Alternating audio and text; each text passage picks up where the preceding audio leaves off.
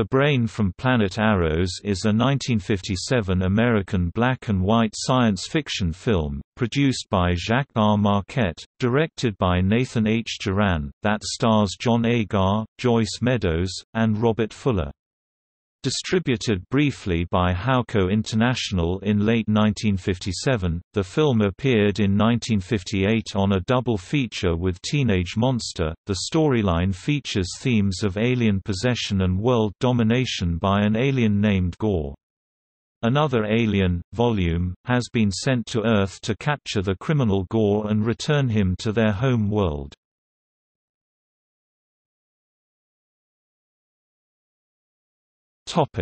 Plot. An outer space terrorist from a planet named Arous, a brain-shaped creature named Gore, Dale Tate, arrives on Earth and possesses young scientist Steve March, Agar. Gore proceeds to use his vast, destructive powers to bend the world to his will, threatening to wipe out the capital city of any nation that dares to defy him. Meanwhile, Volume Tate, another brain creature from Arous, arrives and eventually inhabits the body of March's fiancée's dog. Volume goes on to explains that Gore is a wanted criminal on their world. His only physical weakness is the human body's fissure of Rolando, and Gore is only vulnerable during the brief period when he needs to exit his host to absorb oxygen.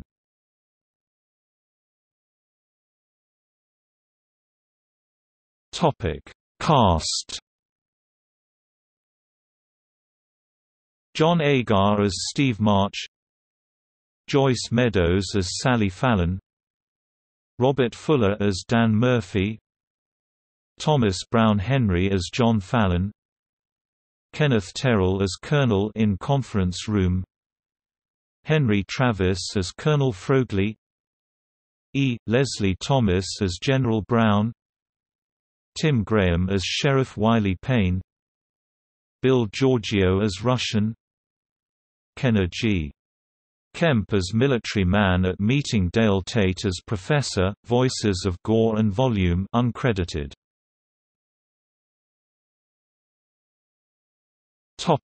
Production. The special effect for Agar's eyes was achieved by using special contact lenses lined with metal foil. These were used a decade later by actor Gary Lockwood during the second Star Trek TV series pilot episode, "Where No Man Has Gone Before." Stock footage of unoccupied houses being flash incinerated in above-ground atomic bomb tests was used to demonstrate Gore's psychic powers. An alien interstellar policeman is pursuing a dangerous, space-faring criminal. Both must slip into and possess the bodies of Earth lifeforms.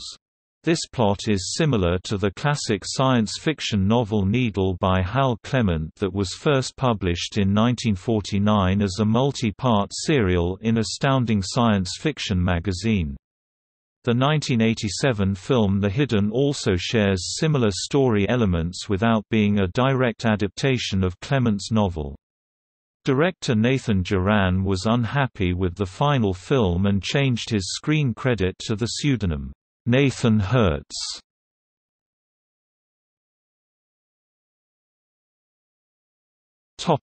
Reception. The Brain from Planet Arous currently holds a score of 20% rotten at the film review aggregator website Rotten Tomatoes, with an average rating of 3.6/10 based on 5 reviews. In popular culture, although its B-movie status gave it poor reviews upon its initial release, the film has since become a cult classic. It has been parodied on American television. The comedy series Malcolm in the Middle uses a segment of The Brain from Planet Arous as part of its opening credits. A clip was also used in the opening scene of the comedy film Ernest Scared Stupid that featured a collage of horror films. The brain from Planet Arous is also featured in the film The Butcher Boy 1997, which is viewed by the main character at his local movie theater.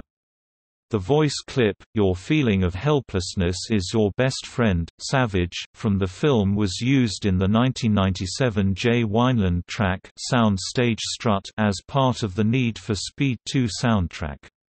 The same clip was used 2001 in Frank Klepacki's track Brain Freeze as part of the Command & Conquer, Yuri's Revenge soundtrack, together with another voice clip from the film in the song Drock. The credits track for the film House of the Dead 2 also used a vocal sample of the film, as did a 1991 TV Guide ad, which asked, "Were you watching this when the Beverly Hills 90210 Christmas special aired?" prompting multiple viewers to respond, "The brain from Planet Arous was the better choice." The electronic musician deadmau5 used the following voice sample from the film in his track More Ghosts in Stuff from the album For Lack of a Better Name. "After I'm gone, your Earth will be free to live out its miserable span of existence, as one of my satellites, and that's how it's going to be." This sample was also used in 1997 by DJ Buzz Fuzz in the track Jealousy Is a MF, which appeared on Volume 17 of the Thunderdome series.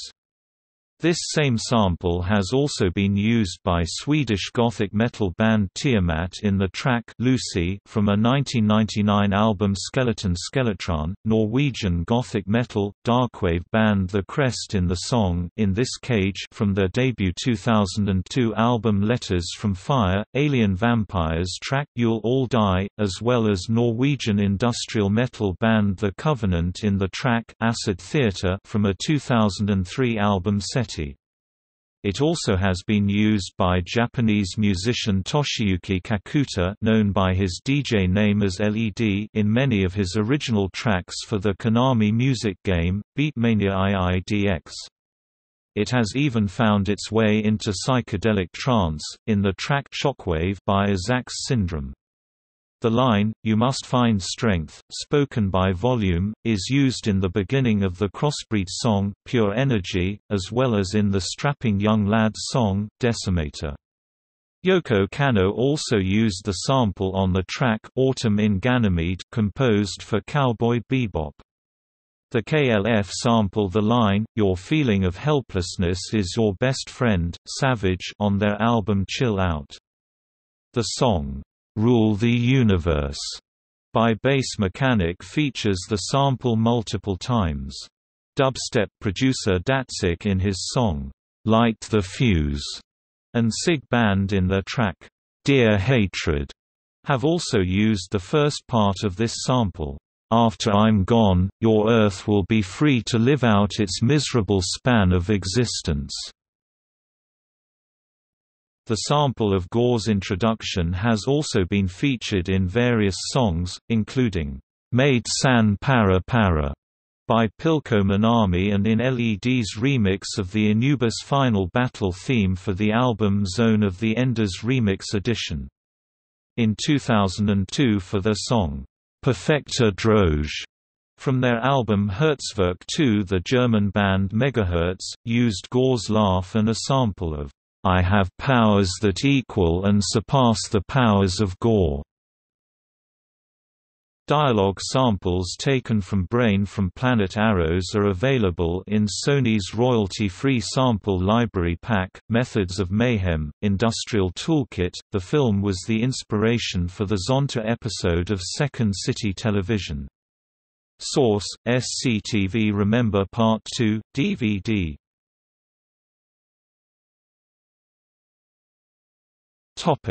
See also: